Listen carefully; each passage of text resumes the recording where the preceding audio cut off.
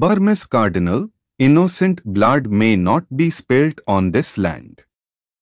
Preaching on the deadliest day of protests since Burma's military coup, Cardinal Charles Mangbo said on Sunday that innocent blood must not be shed in the country.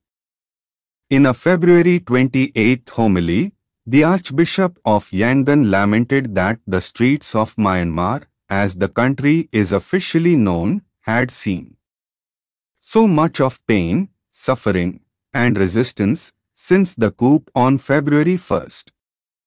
Slowly hatred seemed to infiltrate the peaceful marches. We pray that no violence happens.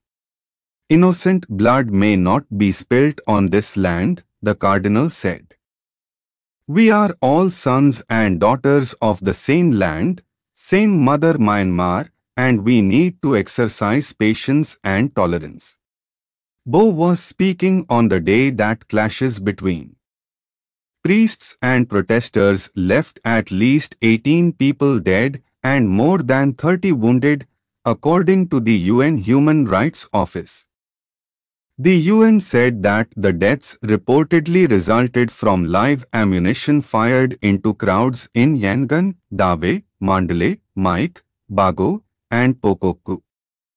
Bo is the first cardinal in the history of Burma, a country with a population of 54 million people bordering China, Laos, Thailand, Bangladesh, and India.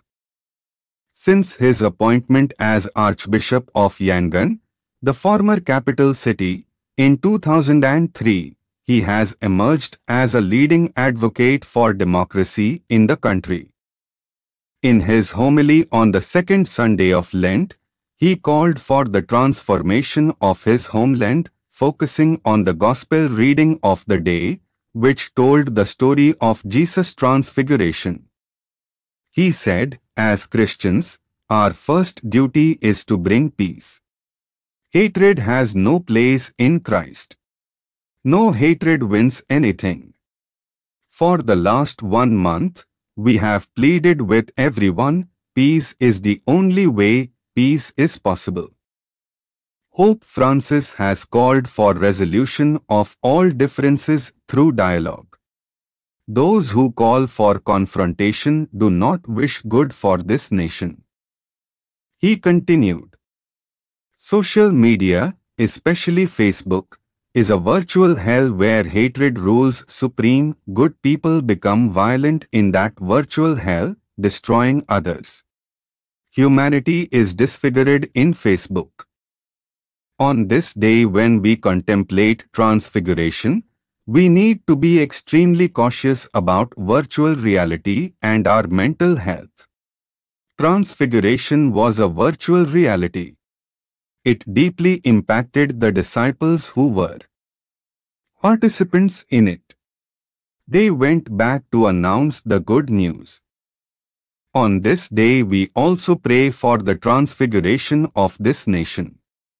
For the last 70 years, since Burma's independence from Britain in 1948, we are looking for the grace of transfiguration of this nation. Like Jesus, leaders can make supreme sacrifices. Like Moses, our leaders can lead this nation to peace and prosperity. Like Elijah, our nation can proclaim a new kingdom of hope ruled by great men of peace and wisdom. This remains a dream, but like disciples, we are not only to be engulfed by the magnificence of the dream, we need to return to hard life of creating hope and peace. Let it start in each one of our hearts. Bo, who is also president of the Federation of Asian Bishops' Conferences, described the coup as shocking in an outspoken statement issued after the military detained Aung San Suu Kyi, the country's elected civilian leader, and Burma's President Win Myint. The UN reports that more than 1,000 people have been arbitrarily arrested and detained in the last month, with some remaining unaccounted for. Catholic nuns have reportedly taken part in protests held across the country. The Vatican newspaper published an article on March 1st praising the actions of a nun who was photographed kneeling before a line of advancing police officers in Mithakina, the capital of Burma's northern Kachin state. El Observator Romano said that Sister Anne Nuthong, a member of the Sisters of St. Francis Xavier, ran out into the street on February 28 as police fired tear gas at protesters. On her knees, she raised her hands to God and begged, "Don't shoot, don't kill innocents. If you won't hit me," the newspaper reported, adding that the police halted their advance.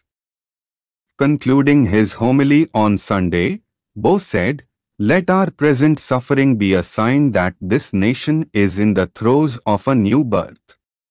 Let all of us enter into a mindset of reconciliation and dialogue. A new nation is possible, let it be born through love. Like the disciples, let us get down from our own mountains of virtual reality and come down and meet one another as brothers and sisters. Let wars and conflicts become history. Let this nation be transfigured. Let a new nation be born."